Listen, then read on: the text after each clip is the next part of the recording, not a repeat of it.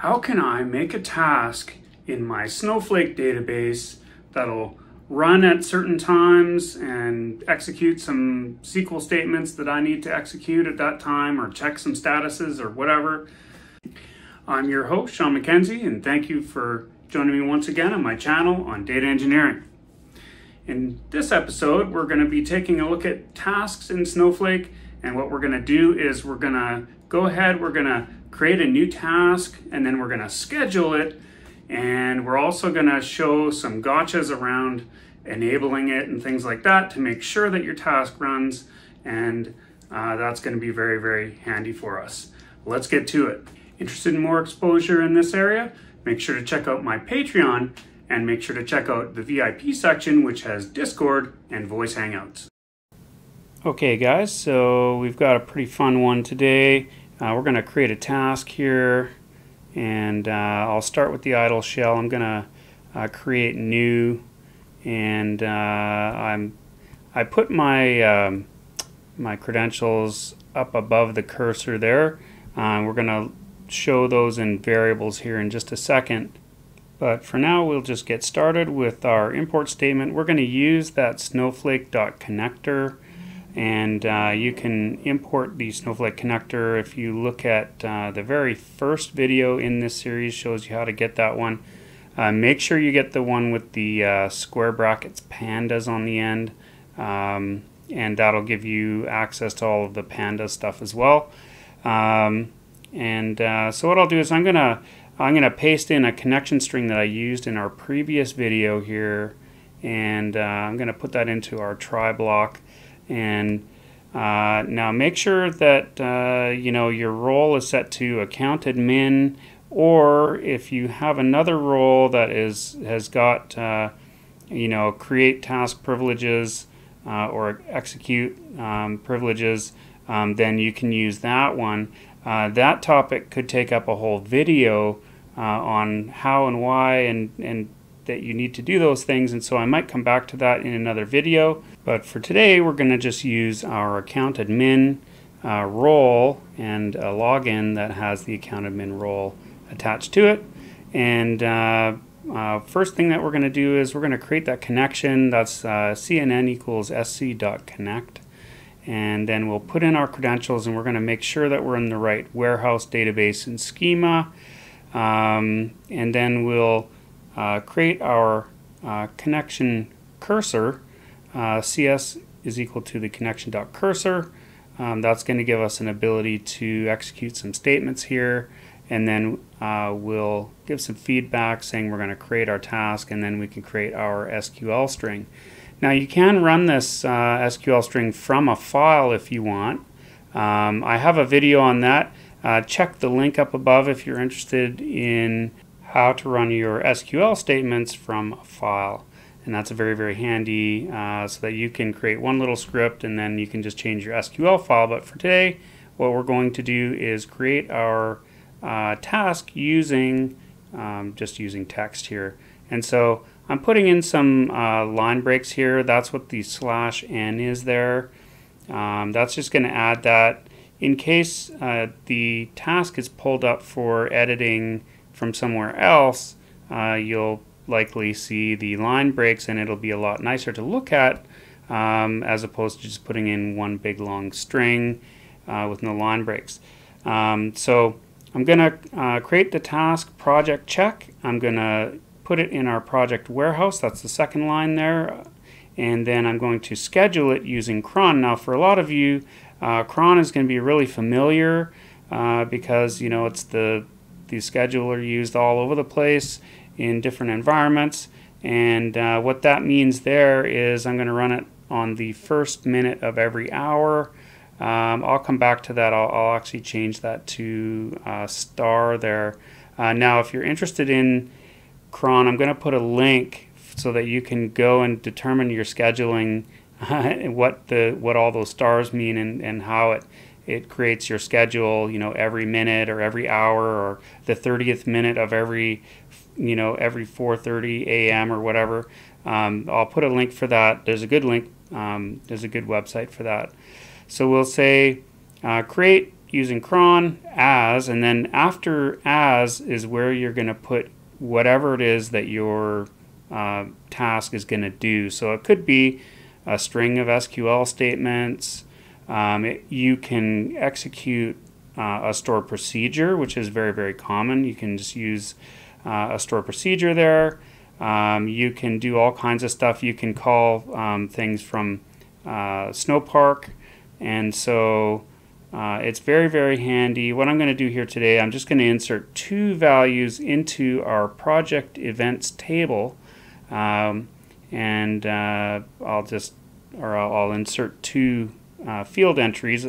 I'll make 1 row with project check, and there was an automated check, and then we're going to try to run this statement as if we're running this automated check every minute.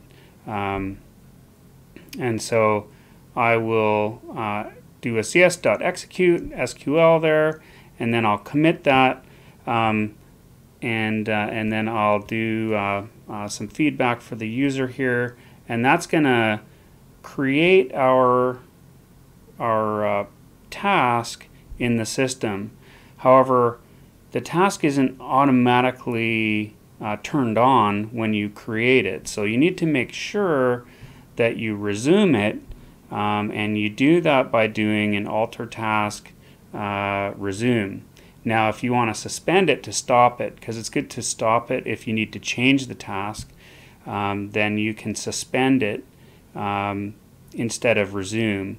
And so that's kind of how you turn your task on and off in Snowflake, and very, very easy. It's 1 line, and you just say resume or suspend depending on what you need to do at that time.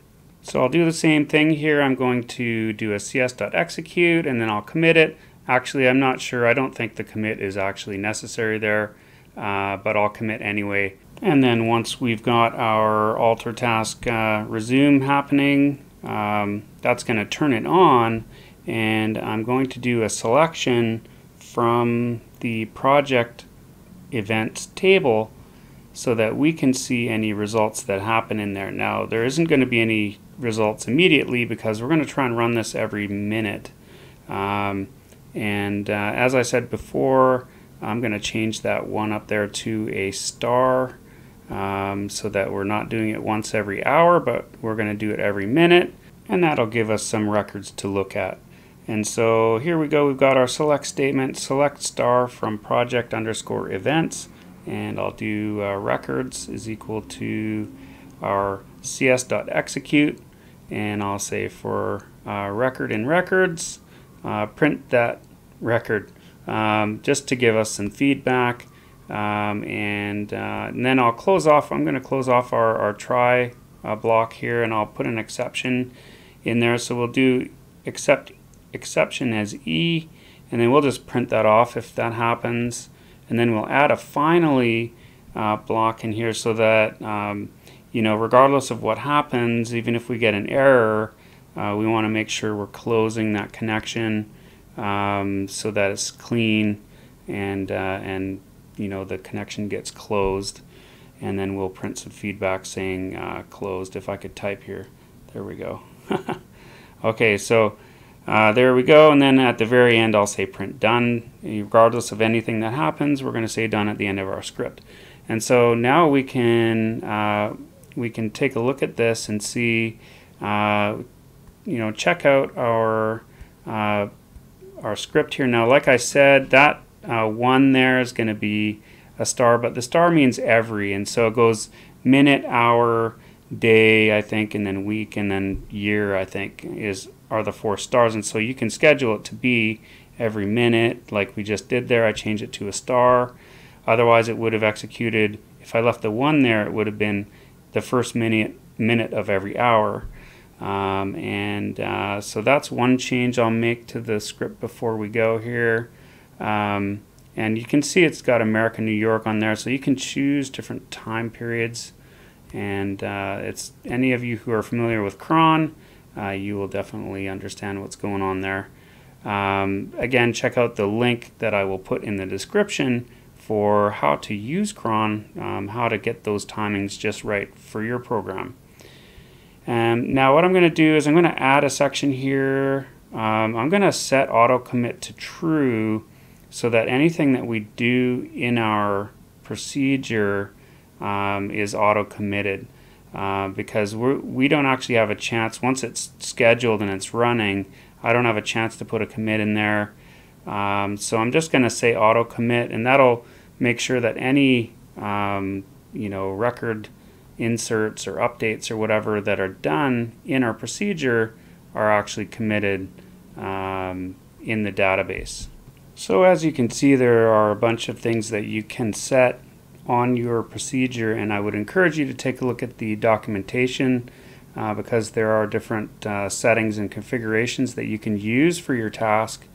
This is sort of the most basic task that you can run, but I will go ahead and I'll execute that, and then I think we're good to go there. So I've got a commit there, and why not, we'll just paste that in there. So we're going to commit this at each step here. Probably I'm over committed. But there we go. We've got our alter task. We're going to set auto commit equals to true, and I think we're good to go. So there is our create statement. We're going to set our auto commit to true on our task, and then we're gonna enable that task by using a resume alter task statement with resume there, and then I'm just going to select whatever's in the table at the end so that we see something at the very end if there are any records, which at this case I think in the very beginning there won't be, because we have to wait for a minute or at least for the minute for the first one to happen. So if I hit F5, there we go, we can see connecting, and it creates our task and it sets auto commit to true. It starts it, and then it's going to select some records, which there aren't any, and then it disconnects and it closes. So hopefully that worked. We're going to check again here in a minute just to see if there are any records in our table. And so now that the task is created, I can comment out the executes on each of the creation related items there, and I'll just leave in the select so that our connection will go in and check it. Oh, there we go. So the first one came through, and you can see it's got an ID, and it has an auto date stamp there that was part of the, or I should say it's a default value of current date time. And so there we go, that's what we wanted to see from our table.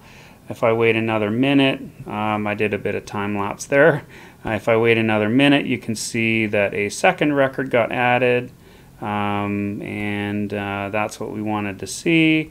And then if I wait another minute and I run it again, there we go. There is our third record, which is definitely what we want to see.